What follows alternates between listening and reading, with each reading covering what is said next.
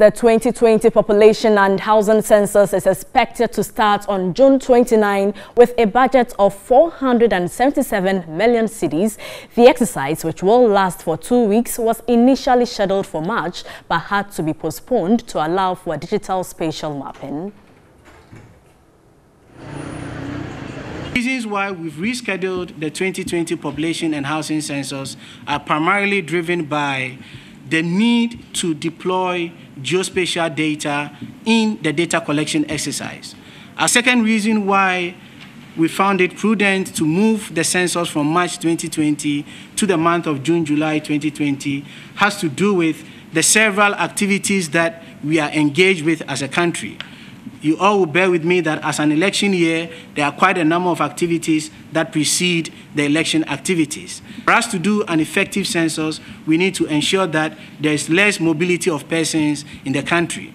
June 28 will be the reference point for this year's census. We're going to start the listing of structures in Ghana on 15th of June 2020, and this exercise will span for a 2-week period. What this means is that we're going to have the census 9th occurring on 28th of June 2020. What we mean by the census 9th is that the data collection that is going to precede the listing exercise would have to make reference to a particular date. And that reference date will be 28th of June 2020.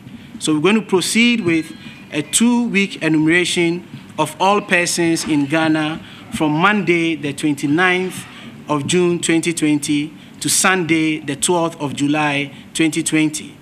Government statistician Professor Samuel Kobina Enim indicated funding is available for the 2020 population and housing census.